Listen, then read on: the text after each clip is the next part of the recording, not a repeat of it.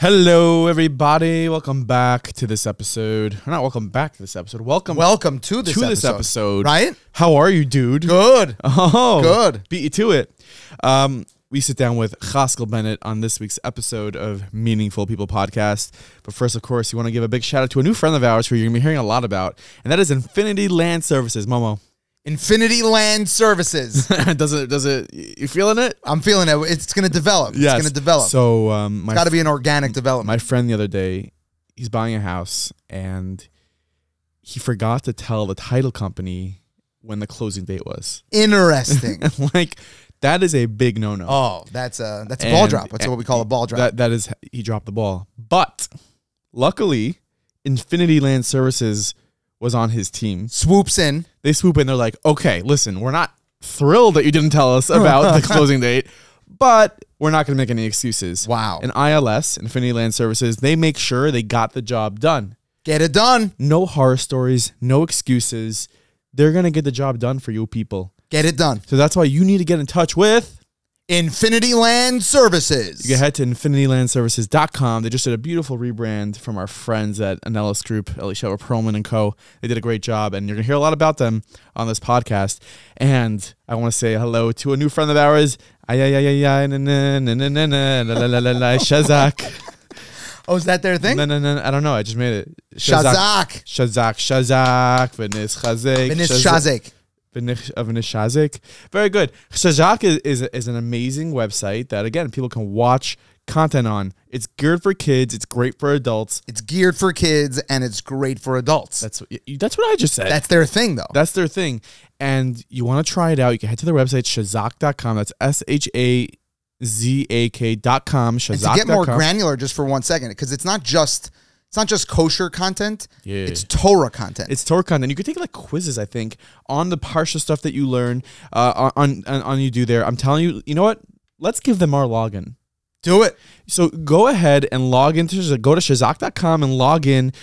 Use the username MP, it's capital MP, Shazak, SHAZAK, and password is 613. That's 613.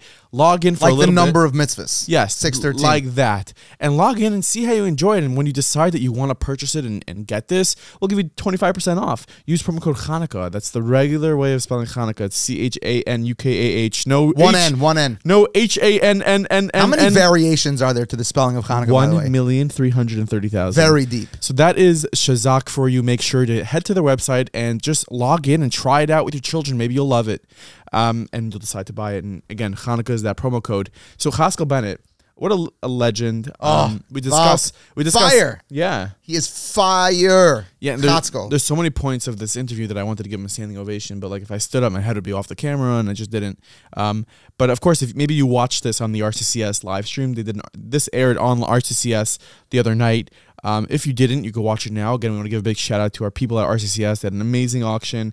And if you do want to still get involved in what they're doing in their campaign, the link is in the description, the show notes. They had an awesome, awesome time. I think they raised over $4 million. Cholesterol is out of this world. We are incredible. Who is like us? Nobody. Ain't nobody like us. They hate us because they ain't us. What's up? Hashtag that. Put it on a bumper magnet. Okay, Chaskel. Machi's in the zone right now. I'm in the zone right now because I had Diet Coke this morning. Lies. It wasn't Diet. It was regular Coke. Good. Chaskel, take it away. You are listening to the Meaningful People Podcast. The podcast featuring our nation's most impactful, influential, and meaningful people. Okay, we are sitting here with Chaskel Bennett. What an honor. What an honor. Mishpacha over here. Yes. Important to note. Machatanim. Gewalt. Nepotism, alive and well. And we also have the Camp Monk Trinity alive and well. Yeah. Baruch Hashem. I remember when you used to come to camp. You do? On those Motzei Shabbosim. Sit on those benches in front of the main building. I came to visit my Rebbe. David Trink. I never left. He never left Camp Monk, and because he never left Camp Monk, I never left Camp Monk. Gewalt. He's the oldest camper. He was the oldest camper in camp, 50 years. Wow.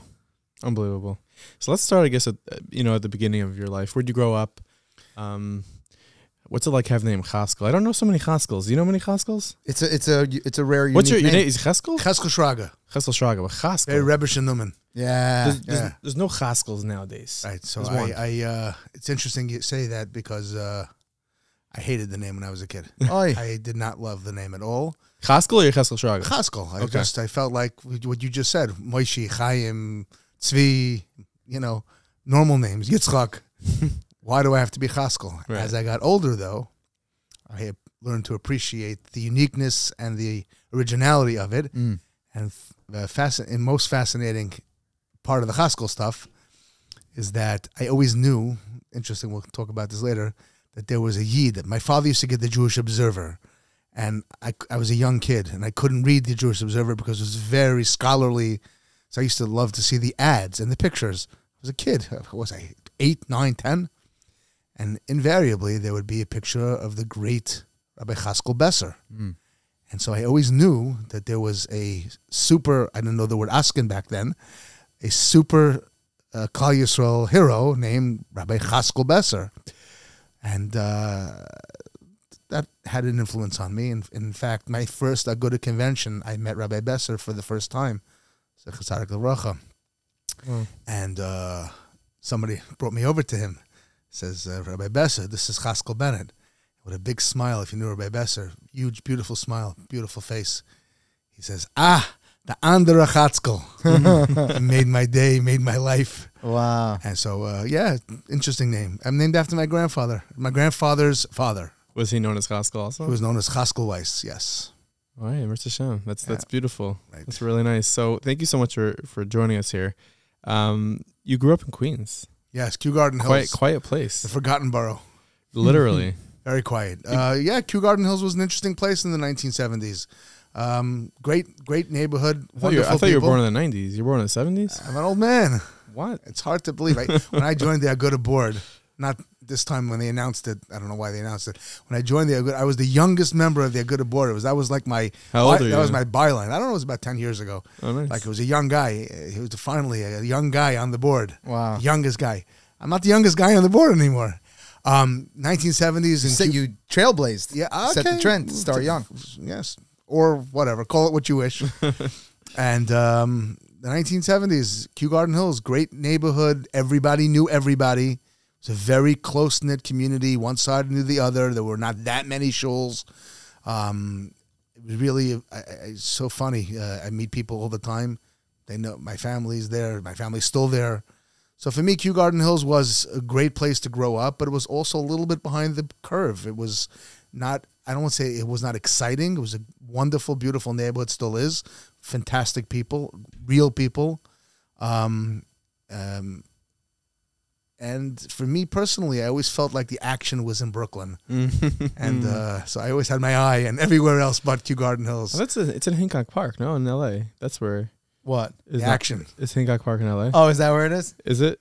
I don't know. Not like Brooklyn. I like Brooklyn. I used to go off Shabbos and my poor parents. When I went to Yeshiva, I went to Adelphia. Yeah, I went to Adelphia, and I'm proud to say I went to Adelphia, yes. My Rebbe was David Train. We'll get to that. Yeah. And off Shabbos, my poor mother, I never came home. I wanted to go to my friends in Brooklyn. But you had Shimon's. At Shimon's. Yes, I was there for Shimon's. Sandwich Benji's. bar, maybe? No way. It didn't exist? No, sir. Okay. No. Shimon's, Benji's came later. The combos were there, yeah?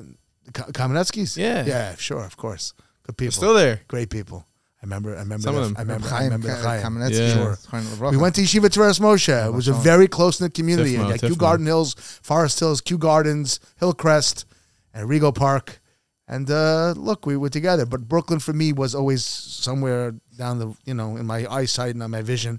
I ultimately ended up marrying a Brooklyn girl and then moved to Brooklyn. And that was I live in Brooklyn. It's hard to say that the grass was always greener about Brooklyn because there's not a whole lot of grass. No, it's no there grass in we Brooklyn. go. No. There we go. Get a dig at Brooklyn. At that point of my life, I was looking for action and for getting involved and being involved. And as I get older, I'm slowly starting to not so much the traffic. It's and so funny the because noise. Brooklyn is not trending nowadays. Not a lot of young people living there. Yeah, it's mixed. It's a mixed bag. Flatbush is a huge community, gigantic. There's so much going on over there. Still, Sure. Hundreds of shuls and people and moistus and all sorts of great stuff that happen. And Flatbush is still a major. I thought that North Woodmere took all the people from Flatbush. I didn't know Erroneous. that Flatbush. Erroneous. Look, like every neighborhood in Klal Yisrael, let's face it, there's a lot of change going on. Yeah. Gentrification is a good word of neighborhoods. You know, that is a good North word. Woodmere, it is a good word. Not really sure what it means, but but it sounds good. Oh, it's a spectacular word. Right. There is a lot of change. There really is. And, you know, Toms River and Lakewood, Muncie, Five Towns, a lot of change. Boca. Yeah, Boca, absolutely. Yeah. Florida, for sure. And so, you know, there's a lot of change in Klal Yisrael, but I think some of the stalwart neighborhoods like Flatbush, they're still okay. Before we get to sort of the roles that you took on in life, the things that you've done, you know, as a little kid, I know that you went to Camp Monk, and I'm just curious. You know, I went to Camp Monk. Mama went to Camp Monk. What Camp Monk, what role that played in your life, or the impact it had in your life, and I know Rabbi Trank was there. Did you know Rabbi Trank in Camp Monk before you went to Delphia, or was it vice versa? So for me, the Camp Monk connection was that I had an uncle. My mother's two brothers, two uncles, went to Camp Monk, so it was a family thing. As it is for everybody. Right. It was really a family thing. My uncle was there at the time. He's another Camp Monk legend, older than me by 9 years. Are we going to name drop or no? Isaac Weiss he lives in Los Angeles, Hancock Park. He was a head waiter. Everybody knew him. So my mother felt comfortable sending a 7-year-old or 8 years old. I can't play. I can figure it out, but I was quite young for sleepaway camp, but I was a handful, and I absolutely loved it. It was the greatest thing that ever happened. I would sit the entire year and chazer over camp every night. My mother and I would talk about camp. She loved camp as a kid. So for me, camp was the most tremendous outlet, and it was really the best thing that ever happened to me as a child who was exuberant and had a lot of energy. Today they have titles and names for those kinds of things, you know, HD, DD. No, HD's high definition, but yeah. You know, I don't want to say it, but in truth, for me, I didn't notice. I actually allude to it in the Rabbi Trank book. I was given a tremendous honor of being able to write the foreword in that book by Gedalia Zlotowitz, my dear friend, Camp Monk friend. All good things come from Camp Monk. He's a wonderful person, good guy, real leader in Klal Yisrael. Proud to be his friend. I was with him before he was that. Rabbi Trank was larger than life from the first time I laid eyes on him. He was an incredible influence in every possible way. Here was a man, I wrote, he was my Rebbe, and he was the greatest Rebbe on earth, and I didn't know what the next moment would bring, so I was just holding on for dear life. I didn't care. For me, it was just, this was my man. The first time. For anyone that's not familiar, by the way, Art Scroll published the book Just Love Them on Rabbi Trank. I implore anyone that is not familiar with this book. I was telling my wife recently of everything that Art Scroll has put out to consume and to read about different tzaddikim, different gedolim of previous generations of our time. It is such a striking narrative about a man who was so unique in his way. And what's most unusual about this book is that it didn't touch the surface of the man. Wow. It did not touch the surface. You could probably write 5 books. I think Rebbetzin Trank, Mrs. Trank says it all the time. There's so much that they did not include here. And the Delphia guys say too much Camp Monk. So for me personally, Camp Monk in Adelphia is just fine. But for me, the first time I ever really noticed him, and I make mention of that, is he would stand up and lead the camp when a Gadol B'Yisrael would come. Now, Camp Monk is not one of these, huge camps. It's not 5, 6, 7, 1,000 kids. It's 210 kids. I think now it's a little bit larger, maybe 250, but maybe a little larger. Yeah, you think? Yeah. I don't know the numbers, but by us it was about 210 every year, and it was still like, and it was the same kids. I mean, they would just let the new kids come in the lowest bunks, but basically we all went up the same way. That's why it's a fraternity. That's why we all know each other. Anyway. So David was given the honor of really leading the camp into understanding what to do when a Gadol B'Yisrael comes. And my first recollection was when Yaakov Kamenetsky, Zechat Tzaddik V'Kadosh L'Vracha, came. I think it was 1980. And I didn't know Gadol, Rabbi Yaakov, who are these people? And I see this man just jumping and running and running and jumping, running down the hill, up the hill. The whole camp is lined up in their big day Shabbos. And he's just screaming, boys, a Gadol Yisrael is coming. And for a young kid, 8 years old, to stand there and watch this, eyes wide open. I mean, I'm getting shivers just repeating it. I've said this story over 1,000 times. How do you not have reverence for Gadol Yisrael at the age of 50 when you had a Rebbe who taught you at the age of 8 that you put your entire being into honoring who is today royalty in Klal Yisrael? And that has, for me personally, has affected me in many, many ways. My Rebbe taught us, my parents, Baruch Hashem, my father is also Solanga Yarn, very much machshav Gedolei Yisrael, but the exuberance, the enthusiasm, the just sheer love of life and reverence for David, strength for a Gadol Yisrael was beyond anything that I had ever seen before. Like, who is this guy? Who is this man? I remember once, and this happened once or twice every summer when a Gadol would come to camp, and Rabbi Trink would, run up and down that driveway, and one time it happened when it was a beautiful day, and it was very easy for everyone to be outside. It's my favorite story, what you're about to say. And then one time it was just pouring rain, and he was doing the same exact thing. Right. Undeterred, unaffected. Add to that, because he brings it down in the book, which I have here. I brought it with us just because I knew we would talk about him. He stood like a soldier. Everyone else ran for the hills. Umbrella is pouring, Catskill summer rain. The man stood there like a soldier. And I have a dream, and I've spoken to an artist.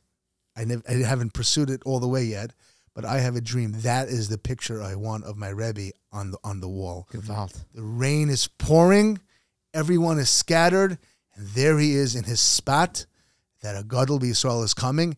And there ain't no rain in the world that's going to throw me off message. Wow. It's a challenge to all of our artistic listeners to sketch that out. Right. It's just wow. So you have that kind of influence that really carried me, went through it. I mean, he was my kind of person. If I could say that. He was living life to its fullest.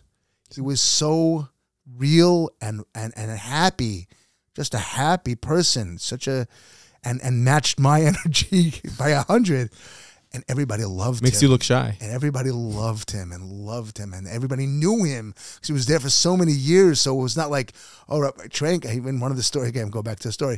Somebody says, "Oh, Rabbi Trank is here. I think I had his father as a learning Rebbe." The kid says, "No, you had him." Wow. Right. So that for me was an influence that carried over. And I said to my mother when it came time for high school, I said, "Ma, I'm going with him. I'm going to Adelphia." I had a lot of chaverim, good guys, really good guys, Ari Monk and Shua Stefanski and a bunch of wonderful people who were Adelphia guys. The Stern brothers, Yossi Stern, Rabbi Stern, son, the Rosh Yeshiva's son. Anyway, I'm going with him, and I went to Adelphia to be with Rabbi Trank all year round, and they became like we were together, but not as everyone thinks. It wasn't always peaches and cream. He was very serious about chinuch, and he knew what he was doing. It wasn't just a free for all. You may think it is, but he was extremely calculated, and he understood kids. He mun for me. I've said this more than once. Not just love them is a very nice title for the book, and he did, but the just love them didn't only come with unconditional love. He mun for me very stark, and he was very, very tough on me, sometimes tougher on me because he knew me and he expected more from me. And that's real love. Yeah, no, 100%. But when you're a high school kid, it's not so simple. No, sure. And it takes you have to be mature enough to understand and appreciate that, which I wasn't, and I didn't all the time. As I got older, I recognized it. But certainly he was a master mechanech in every way possible. He knew how to motivate kids. He knew how to bring out the best in children, and it wasn't all about learning and learning and learning and learning. Recess was important. Sports was important. Music was important. And to me, that was my oxygen. I played keyboard. I taught myself drums. I loved basketball. all the things that he recognized as being a tool to get you to become what he felt that you could become, were all, I was bought in. And all of his Talmidim, you could ask anyone, and he found every nekuda that applied to you to figure out in you what, if you love to cook, he recognized it and you became the cook. Brings down the book of a story of a kid, you know, who he got into trouble actually on a Motzei Shabbos. He was making eggs illegally in the kitchen like all yeshivas do. And he was very angry at them and he shut them down. And then 2 weeks later, he told the boy, he said, the bacher, he said, the boys love your eggs. I want you to start making eggs. Wow. So it took 2 weeks. You got your lesson. You were doing something illegal. Now ask Rishus and do it responsibly. But you have a kishrin. You have a talent. And I want you to use it. And I want you to be good at it. Now, do you not think that that kid felt like $1 zillion? His Rebbe recognized that he had a talent in him. That kid now tomorrow in Shir, and 10 years from now in Shir, and 20 years now, that kid grows up being recognized for having a talent, which is so important today to figure out what every person can contribute to Klal Yisrael. There's so many people who feel lost, who feel left out, who feel shut out because they haven't found an ability to participate and to be productive, and they have the ability if only someone would recognize it. And it goes from being depressed about it to being angry about it. And that manifests itself in my experience to being angry at Yiddishkeit, to be angry at Rabbonim, to be angry at people. And it's so sad and it's so fixable. If we could just find, look, you guys found something fantastic to do. You're doing something magnificent. You're getting people into conversation. You're good conversationalists. Instead of just shooting the breeze on a corner or after shul on Shabbos, you're doing something productive with it. You're bringing out good people and sharing them with Klal Yisrael. It's a wonderful talent. There are tens of thousands of people who are sitting at home now listening to this. And you have to ask yourself, what talent do I have that I can use to contribute to Klal Yisrael? Every gemach that ever was created by someone who says, I can do something. I've mentioned this many, many times. I've written about it. Every good organization in Klal Yisrael, every great organization in Klal Yisrael, name it, RCCS, Bonei Olam, Hatzalah, Agudas Yisrael, and on and on and on, have all been started by a person or a group of people. Was not started as like this community consortium, let's figure it out. Think about the gigantic talent and contribution of the people. Rabbi Weber, Herschel Weber, who started Hatzalah. Yeah. Think about it. It's crazy. Crazy, it's beyond crazy that one person saw something wrong and fixed it. Bonei Olam is no different. RCCS is no different. And Chai Lifeline, and one after the other, somebody somewhere in the recesses of their mind saw a need, a void, and filled it, and is filling it, and Klal Yisrael is the beneficiary of it, and the best is yet to come. If you're watching this and you're listening to this, find your place and contribute. We need you. I don't even know what to say. Standing O. Yeah. Standing O. Like standing ovation. But I could definitely see the passion inside of you. Rabbi Trink definitely probably played a role in that. And he should continue. I may have asked him for you, and we all should be reunited and have Rav David sitting here, or not here, but in Yerushalayim, shooting a breeze with him. There isn't a day that I don't think about him. Not a day. And I'm not just saying that. There are a lot of times where I'm faced with a situation. What should I do? How should I react? I'll give you a great example. There was a person in the Catskills. I don't want to say the specific story because I don't want the person who, if he would hear this, I don't want him to feel bad. But he obviously looked lost. And I could have ignored him. He was walking this way, I was walking that way. And I saw him, and he saw me, and I nodded, and we went our separate ways. And then the next day I saw him again. And I said to myself, there's a reason why I'm seeing this guy. What would my Rebbe do with this guy? And I struck up a conversation with him. Simply, nothing fancy, nothing gigantic. I'm not the world's greatest hero. I simply stopped and took an interest in someone who, to me, obviously looked like someone should take an interest in him.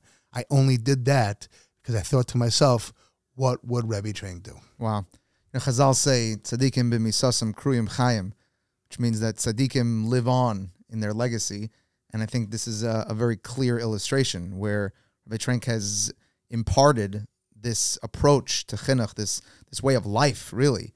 And Rabbi Trenk is alive in that story, Yes. in every one of his talmidim that carry out his mahalach. No question. I knew at the end of his career, at the end of his life, I didn't have to wait till he was nifta to recognize the legend that he was. I figured it out. He was beyond special.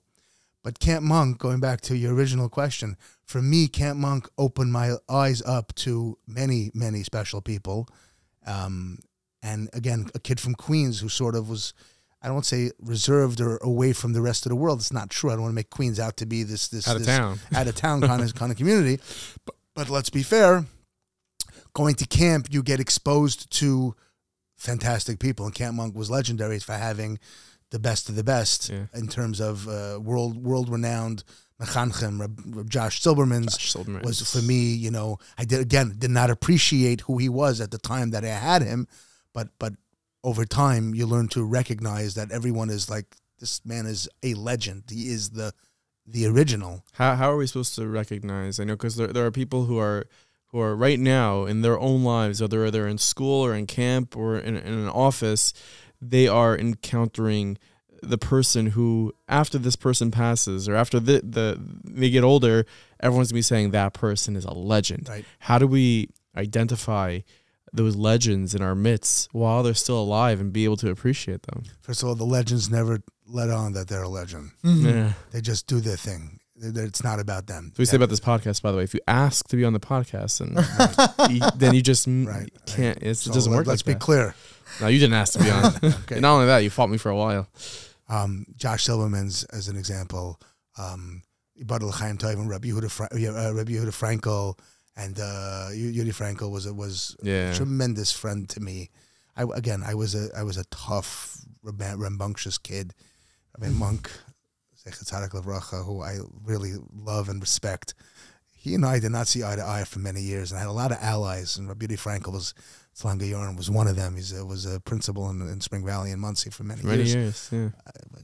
Dear friend, person who took a tremendous interest with a smile, so sweet, so kind, nice. Rabbi Yehuda Allbaum was the learning director. Tremendous. I mean, legends. These are real legends. Julie Allbaum, Yehuda Allbaum. Okay, David Cohn, Talan Gayar, David Cohn. Again, didn't appreciate Reb David and who he was until I was much. What would you do for another Machon right now? Okay, now I'd go to Machon. Then I didn't go to Machon. You would never go to Machon. No, but Reb David Cohn, tremendous shlita. To have a person like Reb David Cohn, but it doesn't have to be only rabbinical figures. Yeah, I can tell you some names that probably you guys, I don't know if you may have heard of them.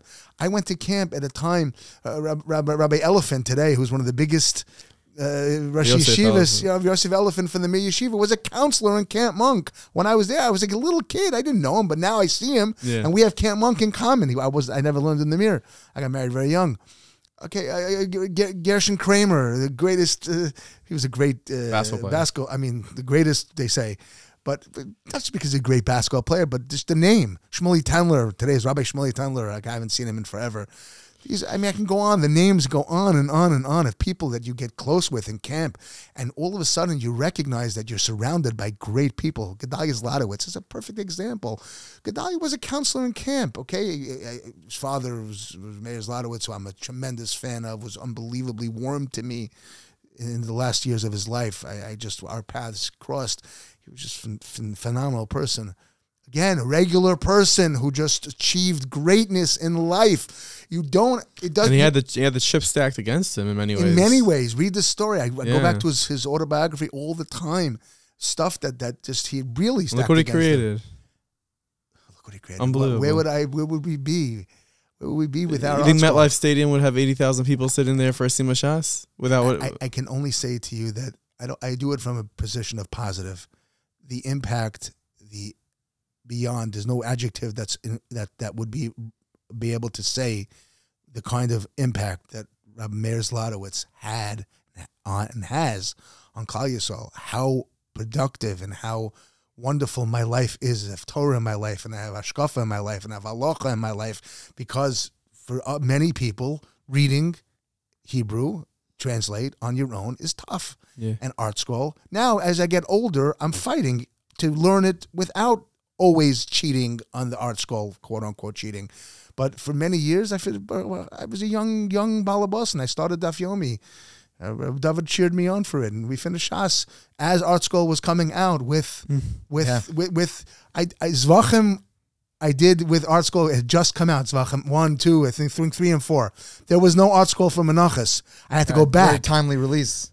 It was so difficult. I remember doing it in my old Vilna Shas that my great-grandmother bought me for my wedding. I still have notes in my old Vilna Shas and Menachos, and doing it with Sensino, working hard. The point is that you don't have to rise to the level of greatness all around Art us. Scroll Yeah. to do a legendary transcending thing like Art Scroll. It could be even starting an Office of Bonim program in your shul. Yep. That's no less important to the kid who's going to have from that Office of Bonim and his father. That kid, the guy who's giving out the nash and making sure that the pizza is done and making sure that the music entertainment at the Melava Malka is solid and making sure that it's a great Melava Malka and there's a great program and a great storyteller. You're having an impact on kids. You don't know where those kids are going to end up and what their recollection is and how many Avos Abanim programs are going to be started from all the years of your Avos Abanim program. The point is that invest in Klal Yisrael, invest in kids with a smile. Invest in kids with a smile, with love and ernstkeit, authentic, not an avoider. Oh, it's just Shreya Yid. With a Abdavid transmission. Yeah, you bet. We'll be right back to this episode. I want to give a shout out to our friends at Meir Panim. Meir Panim is this amazing organization. If you haven't heard about them, you need to drop everything you're doing. Unless you're driving, don't drop that. That's important. You know, very well done. Very well stay safe. Meir Panim is dedicated to making sure to feed and care for and assist all the needy people in Eretz Yisrael. Tons, like 30,000 meals a day. Is a program that they have. It's crazy. They provide social services. They have the backing of Rabbi Lau, and Bibi Netanyahu endorses them.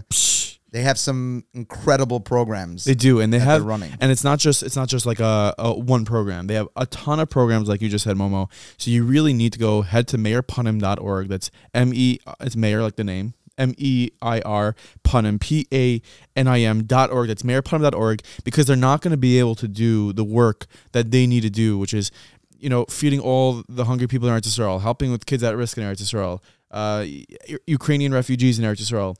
They do so much of that, and you know what? If you don't live in Eretz Yisrael, the least you can do right now is help out Meir Panim to take care of the people that are living there, that are maybe sacrificing in some way.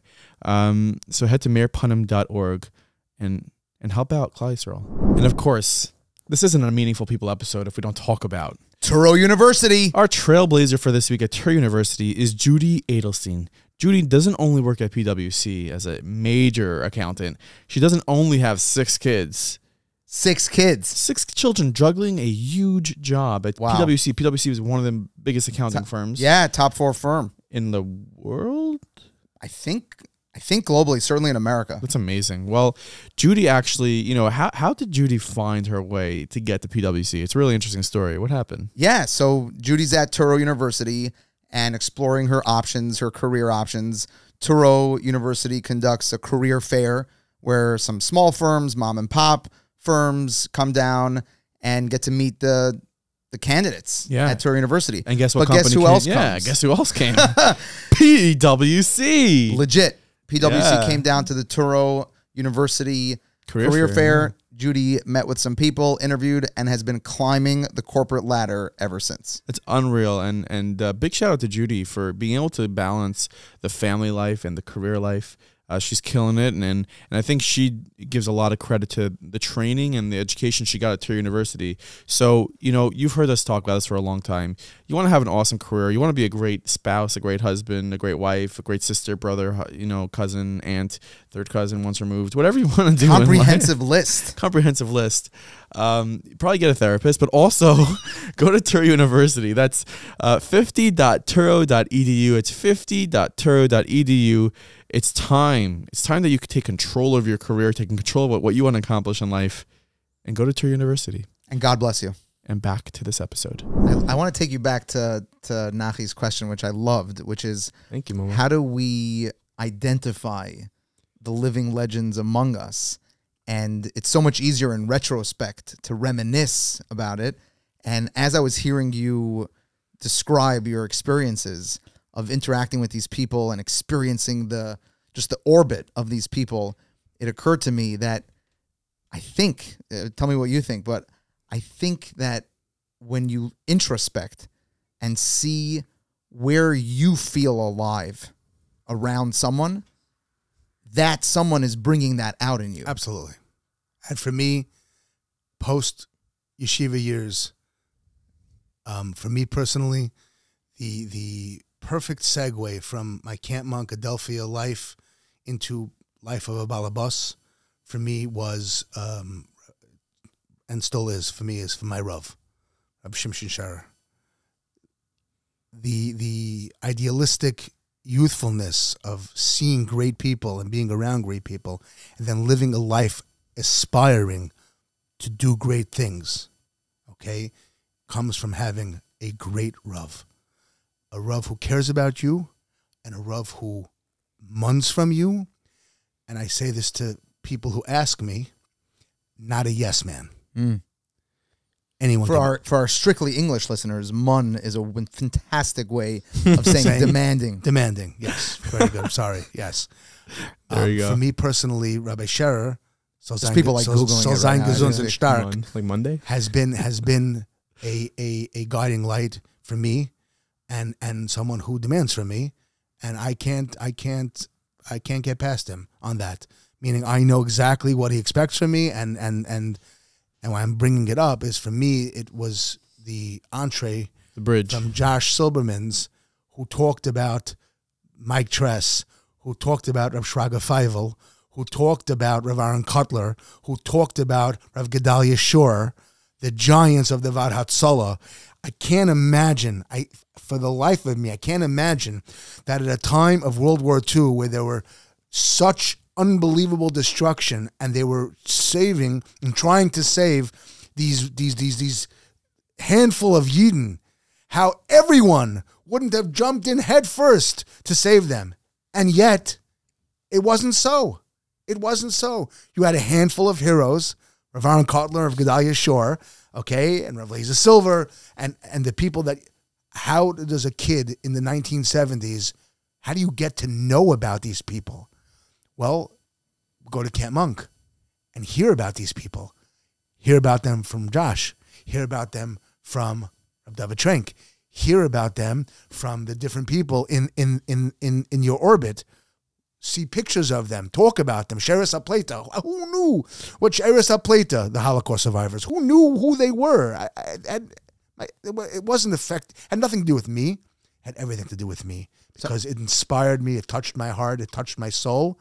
And for me, the next step was, okay, I got to connect myself with this orbit. Right. And that what to me meant Agudas Yisrael, certainly davening by Rav Shimshon Sharer, and then being influenced on a week-by-week basis, talking about his great father, his illustrious father, Moshe Sharer. For me, that was like I'm in. Wow. Take us from there, though, to modern day, contemporary times, where those challenges that you described from post-World War II era, our generation literally cannot fathom those challenges. Right. And they're dealing with a whole different host of challenges. To a family that's struggling with a child that's not on the derech, or struggling with that is their challenge, and it's just as big as any challenge that we're discussing. Any family that's going through that difficulty with a child or parents or whatever it might be, I appreciate what you just said, and on a intellectual basis, if you think about it, the Holocaust, 6 million Jews, how could anything compare to that? And I would never dare to minimize that. But on the same account, families that are going through a terrible struggle, It's their personal Holocaust. That's their personal. Having a kid who's sick, a child that's sick, or not being able to get a child into a school. Ooh. Okay, let's touch the third rail. Let's touch it. Okay, Get in there, Chaskel. I'm not criticizing the system. No, Chas v'shalom. I am talking solutions. I am saying we have to recognize for this family, it's a churban. It is a churban. And I've said this publicly, and I'll say it again. When I was a kid, we begged the yeshivas to take the kids in. And I'm not sure that every kid got in. In this dar, we're begging the kids to take the yeshiva. And V'amev Yavin. So let's recognize that we have a lot of work to do. We do. Some of these things, some of the issues that we deal with are man-made, Some of them not, some of them are. It's the product of tremendous growth. Yeah. It's the product of tremendous accomplishment. The community is much bigger than it ever was before. And Baruch Hashem, Kain Yirbu. But with growth comes challenge. And we have a lot of challenges. And there's a lot of disturbing stories. I hear it all over the place. I met a person last night at a wedding. I wasn't screaming at me, but he was letting me have it. That I have to do something. That kids have no place. They have no place. They can't get into yeshivas. I know that, I get calls all the time. Because of room or because of academics? Whatever. Again, I don't want to, I don't want to paintbrush the whole story. Mm-hmm. And everyone has their reasons why and how. And it's just too easy, too convenient to just paintbrush it. And I'm not silly enough to do so. However, a Yiddish kid needs a yeshiva. And communities have to take responsibility. And a girl needs a Bisakov. I just don't. I fought for many children to get into yeshivas, not my own, Baruch Hashem. But I try to fight for another kid as if it'd be my own, because my Rebbe, read the book. It seems like you read the book. Read the Rabbi Trank book. There's a story. There's a story there. I think Rabbi Bender. Forgive me. I love Rabbi Bender. He's the best. I think there's a story in the book of Rabbi Bender that a kid was sent out of the yeshiva or wasn't being accepted or something like that. And Rabbi Trank went with the kid to a wedding and found Rabbi Bender. And Rabbi Bender, so sein gesund, and he's a hero and he's a legend, and he's okay. He's a legend. Yeah. There you go. You want to know a legend? There's a legend. So my love for Rabbi Bender is beyond words. He's the mechanech, principal, Rosh Yeshiva, visionary in the mold of my Rebbe of that. I'm saying my mold, they were contemporaries, but they were together and they got this similar chinuch and they had this similar love for children. And he went to Rabbi Bender and at a wedding, called him out, and Rabbi Bender said to him, Rab David, I hear you, but not here.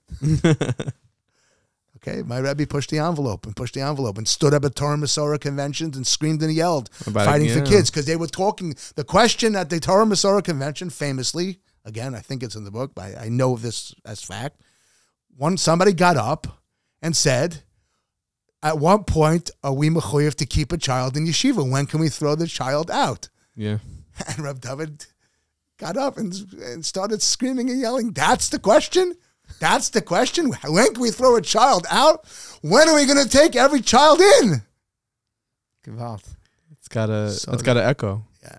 So at one of the dinners or Milav Malka for Yeshiva Mreshes Yoshua, where I was charged by my friend Naftali Miller. You did a great job with him on the interview. Naftali. Happy birthday, Naftali Miller. Oh yeah. It's his birthday today. Okay, happy birthday, Naftali. Him and Menashe Frankel share a birthday. He's happy birthday. Very dear friend. We went to yeshiva together. I Baruch Hashem, very proud of him. Anyway, in Naftali Miller, the fact is, I lost my train of thought. The fact is that he gave me a job to introduce, to be the MC or the chairman. I don't remember, whatever it was. I'm Reshus Yeshua. And Reshus Yeshua at Rabbi Trank's yeshiva. And I said over the following story, I said that I believe the visions of Rebbe was asked by someone, by a Rebbe, that he wants to send a child out of the yeshiva, wants to throw out a child out of the yeshiva. And the Rebbe said to him, what's the child's name? And he's told him the child's name. He says, Nain. What's the child's name? What's his name for Tehillim? What's his name? What's his name? Ben, his mother's name. From Yankel ben Devaira, or whatever the name was. And the Rebbe looked at him dumbfounded. I think it was Yeshua Moshe, the Visions Rebbe. The story is said over in his name. And he didn't know. And the Rebbe got furious at him. You're asking me to take the very impossible, difficult position to throw a kid out of yeshiva, and you don't even know the child's name? You never said a kapitel Tehillim for this boy? Leave me. Leave my presence right away. I said this over. A mechanech, like my Rebbe, cried over his talmidim. It's really amazing. It's really amazing. And you continue, to do the work that you do. Obviously, you have a very important position with the Aguda. And it's important. It's very nice of you. Every position is important at the Aguda. Everyone dresses so nicely, I don't know. Broke the mold. On purpose? I'm just being me. I think when someone, and I don't know if you're gonna like this, but when someone opens up a dictionary, and they look up the word askin, it's a picture of Chaskel Bennett. That's so. What is askanus mean to you?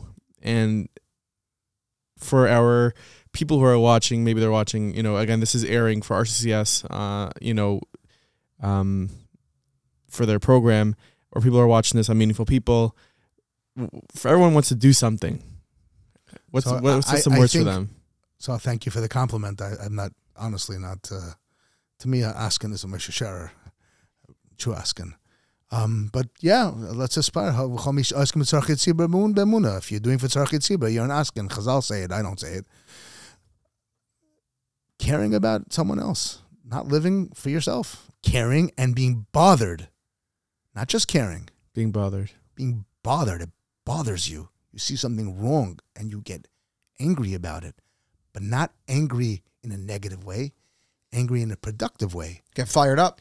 Yes. It sounds very difficult, though, because it takes time. It takes time. Because things bother me. They really do. I see things. Like, for example, like this kids not being allowed in school thing. It bothers me, but probably gets me in a negative angry. Honest, in my younger years. Let's go back. Talk to your Rav. Yeah. Talk to a Rav. Talk to your Rav.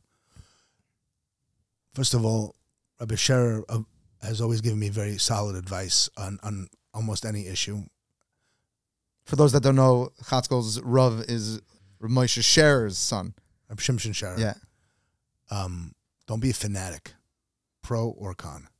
Fanaticism is a bad thing. Fanaticism is... You're a huge Yankee fan, no? Unhealthy, but I'm not a fanatic. There's a difference. I thought fan was short for fanatic. Right, if you want it to be. Okay. Yes, and yeah. It's short for I knew that would come up here. I knew that would come up here. Got you. That's okay. Hey, 360 mil. I use it. 60 mil. I use it as best as I can. I enjoy it. And speaking of legends, I'm kidding. And so for me personally, the Askonis is a vehicle.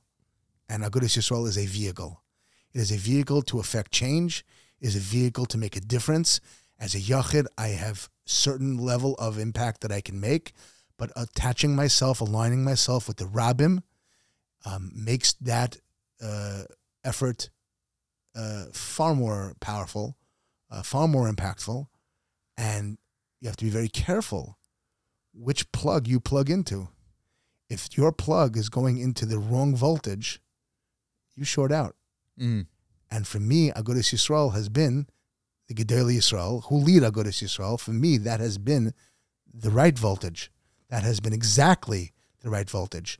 Because aligning myself with Agudas Yisrael has allowed me to take my passion and my anger and my need to figure out how to affect some change, whether I'm doing it or I'm not. I'm doing it as a Koyach HaRabim. And there's no question that the Koyach HaRabim has far more impact, and things that we can say and things that we can do and things that we've done has made an impact. If you don't like what's going on in Eretz Yisrael, you attach yourself to Agudas Yisrael and you go contact Congress and you fight and you try to help Eretz Yisrael in a time of need. When missiles are falling on Eretz Yisrael and everybody is wringing their head and crying over every report of every rocket that's going on, and we're all saying Tehillim, that's great, and we should be doing that. We should be saying Tehillim nonstop, and we do. It usually happens in the summer, by the way. I just frankly, right? It's the weirdest thing. Around Tisha B'Av, 9 days. Guess the Arabs are and bored. then there's more. And then there's more. Fight for the Iron Dome. Fight for support. Fight if there's a president that's maybe being a little bit difficult or not. This is not a political conversation. The point is, if Congress is being helpful or there could be more helpful, whatever this, by myself, I'm one guy. But with a koyach at Sibur, I remember during one of the wars, we got activated. We went down as a group of 30, 40 askana from all across the country. And we met with Congress members and senators from all across the country, from Chicago and from Florida and from New Jersey and from New York. I think like Irving Levovitz from Los Angeles. And we go to his... Another living legend. Great guy, wonderful person, great askana, Tzarki Tzibur B'Emunah person. Again, you can fight for Klal Yisrael. RCCS, as an example, doesn't have to be Agudas Yisrael. RCCS takes the Koyach HaRabim and helps the Yachid in unimaginable ways. A person, a family gets a diagnosis that is a life-changing, life-altering diagnosis. They have absolutely no idea what to do. One phone call to one organization, you pick up the phone, counselors, referrals, experts, they'll make sure you're not getting a good doctor. They'll make sure you're getting the best doctor with the best care. And if you're not happy and you don't understand and you're not sure, hold your hand, counsel you, walk you through it. Walk someone through it. This is not a chalaim. This is not a dream. Yeah. This is real life. It's happening. Every single day. How many, one of the plugs that talking about voltage that you plug yourself into is RCCS. You are involved, and it's definitely worth bringing up and discussing the work they do. How many patients that they unfortunately are going through, again, like we mentioned before, their personal Holocaust, to get such a phone call and to find out such news, and there are situations, maybe not in our circles, thank God, people who don't have access to RCS, that I can't afford this treatment. My insurance is an issue with this, but we don't. I believe so. To answer your question, I believe the number in this year, in the last 12 months, is a little bit less than 5,000 people. I believe like 4,600 people, individuals who have been clients and are suffering some sort of disease or some sort of diagnosis, and they're being assisted by RCCS. I believe that's in the United States and Israel. Again, we could check the numbers and be more accurate about it. But this is not a 1 year thing. This has been going on for quite a number of years. And here, I'll give you a perfect example. Somebody had been given a diagnosis, a terrible diagnosis. Family didn't know what to do, and the doctor looked at them and said, I know that you came to see me. I know that you paid it out of pocket. Do you have insurance? And they said, we have insurance, but you didn't take the kind of insurance we had. It's obviously not a premium insurance. And the doctor said, don't worry. In your community, you have RCCS. Wow. Okay, this was a secular doctor in one of the better hospitals, with the Columbia or a Memorial. They know. We're talking about RCCS. If you get a flat tire, you could call Chaverim. And chas v'shalom, if you get assaulted, or someone gets assaulted, or there's a problem in the community, you can call the local Shomrim. I don't have to tell you, that the community, the esteem that the community holds Hatzalah in. These are individual volunteers, individual people who are giving to Klal Yisrael. Ish kematnas yadai, each person according to what they could give. Not everyone can take a blood pressure, and not everyone can fill a tire, and not everyone can go out at 2 o'clock in the morning to protect the community. But everyone can do something. Mm-hmm. And that is Klal Yisrael today. And that, to me, is something to applaud. It's something to talk about. It's something to be proud of. It's something to make sure our kids know about it. There's a lot of negativity. There's a lot of challenges, but there's a lot of beautiful things about Klal Yisrael. I'm into that. I'm onto that. I live for that. I just want people to recognize with the challenge comes opportunity. And we have stepped up. And RCCS, in a very big way, has stepped up in an area, like, again, of need. And it's not pretty. It's very difficult. And I've been in their office, and I've done a lot of different things with them, and the stories are hair-raising.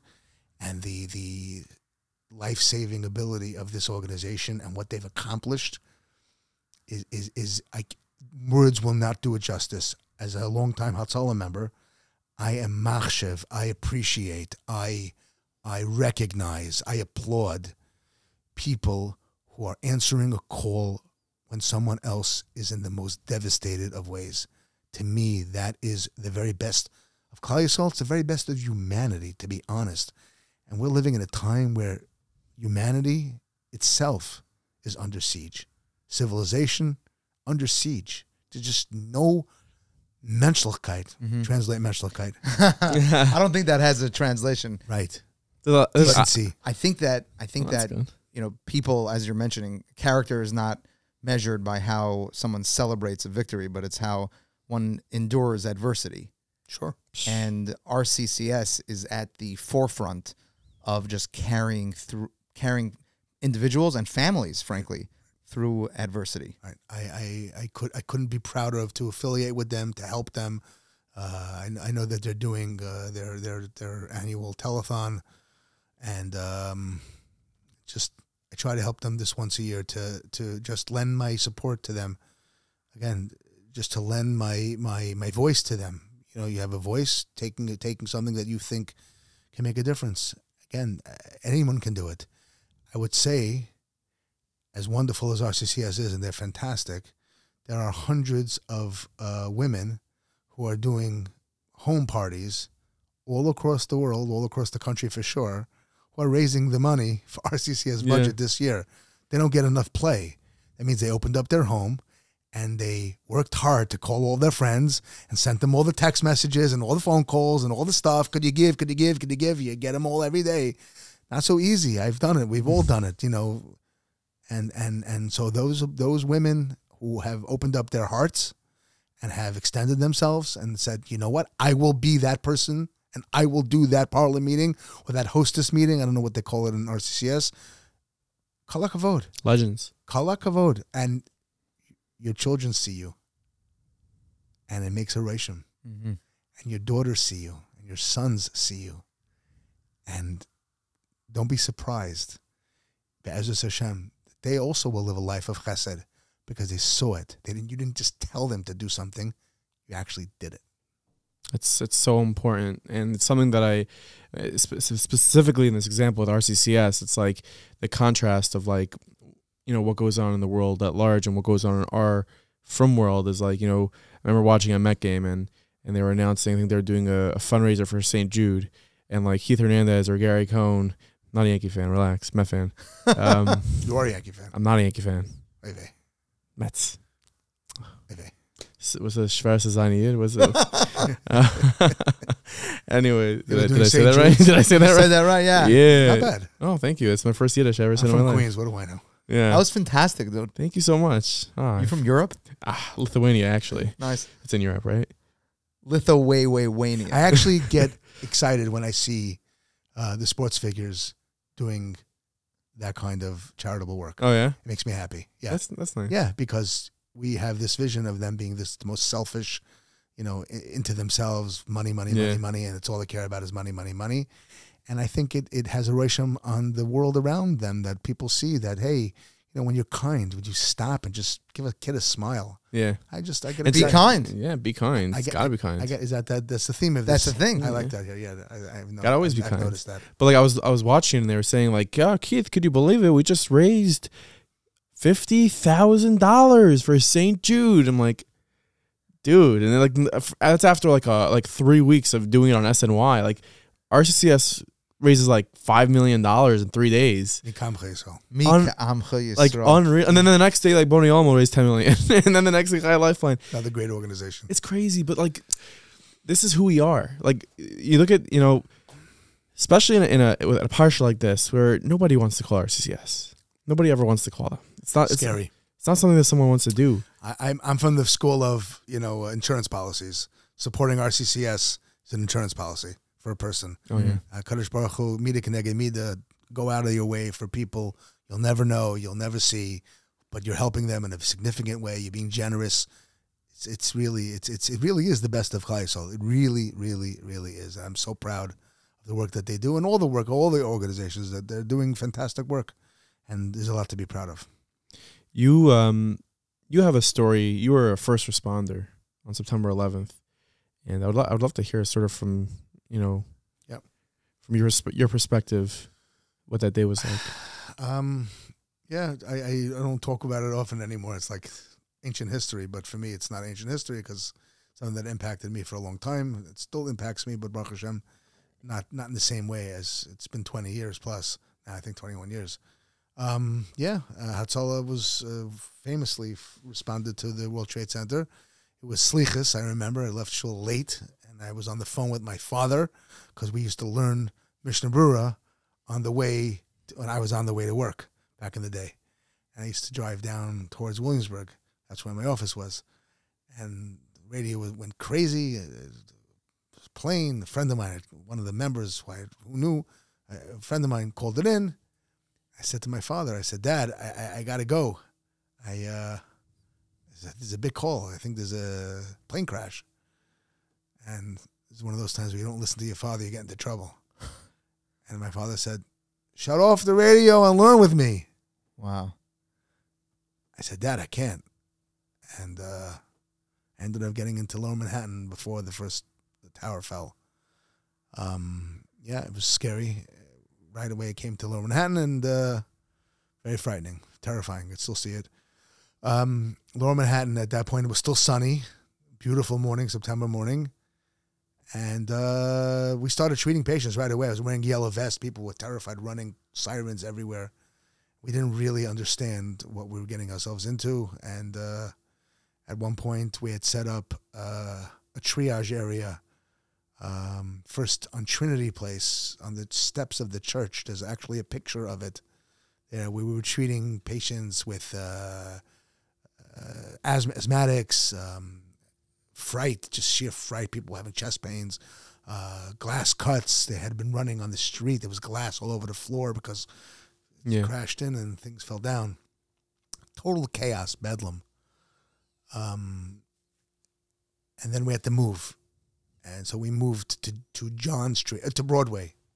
We moved to Broadway, and we set up a shop on Broadway. Again, ambulances were coming, and we were transporting this, pictures of this too, somewhere out there. And we were transporting patients, and we were treating patients. I was wearing my yarmulke and my green vest. And I remember being cognizant of the fact I was wearing my yarmulke, my vest, my tzitzis. It was just a wild scene. You couldn't even hear yourself think. It was so chaotic. Then all of a sudden, this big whoosh. And if you ever see the video of 9/11, you'll see this black cloud. We didn't know anything. I heard this big whoosh.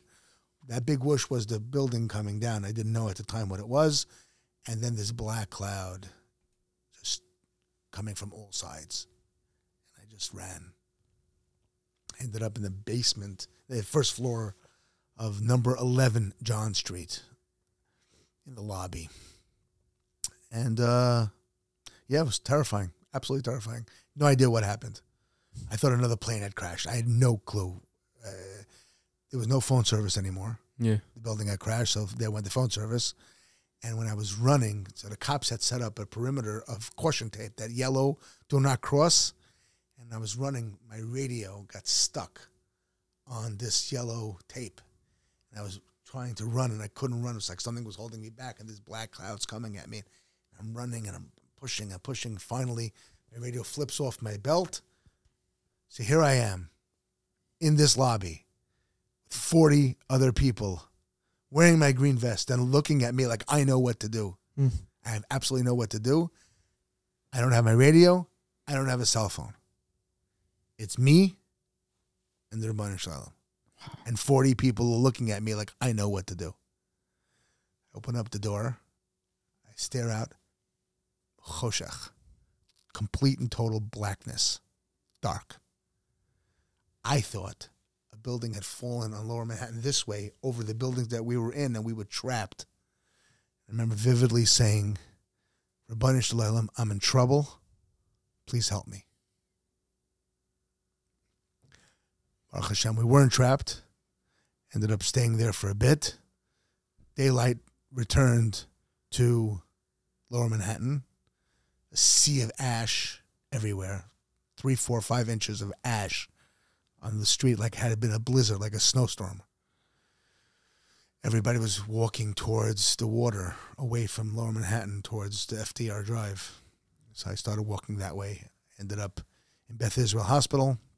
I called my wife, told her I'm alive. And she says, please come home. I said, I can't. I have work to do. Ended up no patients. After that, there were no patients. We were expecting patients, but the patients never came because, unfortunately, both buildings had collapsed. And very traumatic. I'm condensing a very traumatic time. I would only say one thing that would be relevant to this conversation here. I thought the world was over. I mean, I couldn't even bear to see a plane flying low, coming into JFK like you see all the time. I didn't trust it. And it happened to be about a month later, there was a plane crash in Bell Harbor. Mm-hmm. Terrible plane crash. Terrible. Just reinforced all of everybody's fears. I had gone to a major community asifa, to a community gathering where Ramat Salman Salzain Gazun Shavar for Shalema gave a drasha, gave a speech. His drasha was off the charts, was amazing. I can still remember the drasha. I remember what he said. He says, in the time of Mashiach, he said, we know that the eagle is the metaphor for Klal Yisrael. He says, and Klal Yisrael is going to get on a Kanfei Nesharim, as the Mefarshim tell us, and we're all going to fly.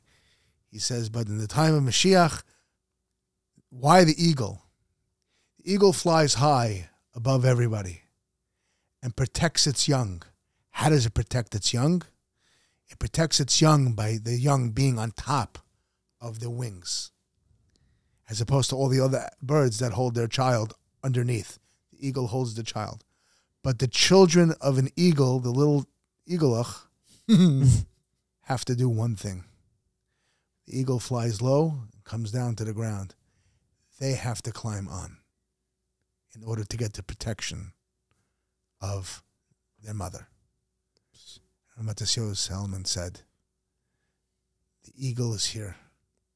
We now need to climb on to get the Rebbeinu Shalom's protection. Gewalt. Wow. That was one thing he said to us. And then the second thing he said was, you're all shooken up now. You're all scared. Take on a Kabbalah. Take on a Kabbalah. And he suggested 2 Kabbalahs.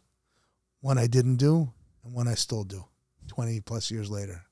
One was bench inside a sitter at all times. I've tried it, but it's so difficult. Yeah.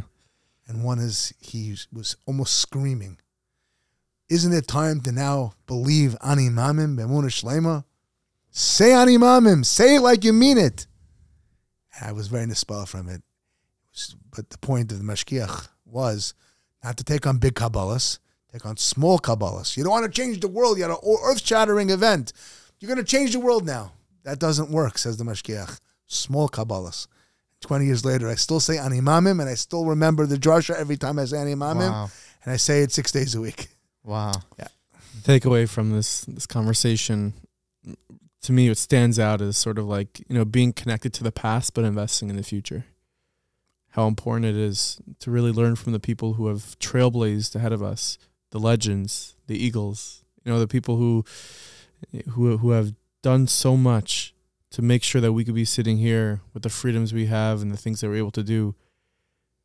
But we have to invest in the future. We have to invest in our children. We have to invest in our organizations. A place like RCCS, a place like Boni Olam, like Chai Lifeline, Hatzalah, Aguda.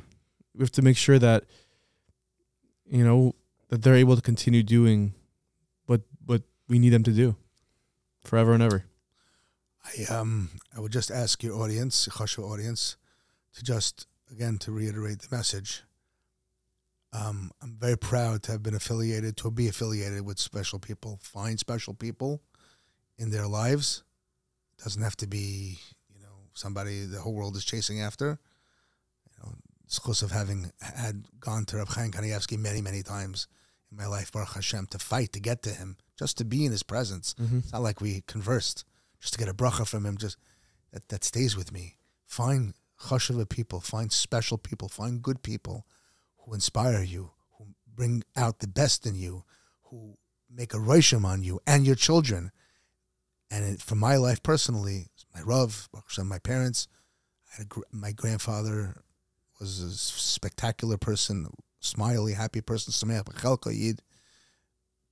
The point is, and Gedol Yisrael, for me personally, being affiliated with the Agudas, the Mitzvah Rebbe, Shmuel Kamenetsky Tzalanga Yarn, the most special of special people who took on Klal Achrayus. If you want to be a Klal Achrayus person, connect yourself to people who have shown in their actions, in their words, in their deeds, of what it means to be a Baal Achrayus. And if that's important to you, then those are the people you should be surrounding yourself with. Chaskel. Yes, sir. Hashem should give you strength to Amen. continue doing You too. his work and taking care of his people. Amen. Thank you. Appreciate your time. We really hope that you enjoyed this episode of Meaningful People. Gewalt, Chaskel. Yeah, he has a fire. If I had a cat in this room during the interview, like just wandering around, it would probably turn into a lion by the time it finished listening to Chaskel. He has that ability. But like, people take the call seriously. Yes. It's such an empowering message from Chaskel to just identify what is your inyan, what's your talent, what do you bring to the table, what can you offer Klal Yisrael, and if you have it in you, start something new. If you just have a little extra time and some bandwidth that you want to allocate to Klal Yisrael, find an organization, find a cause that you can contribute to, that you can get involved and roll up your sleeves. Yeah. And we've gotten so good at like contributing our monetary resources.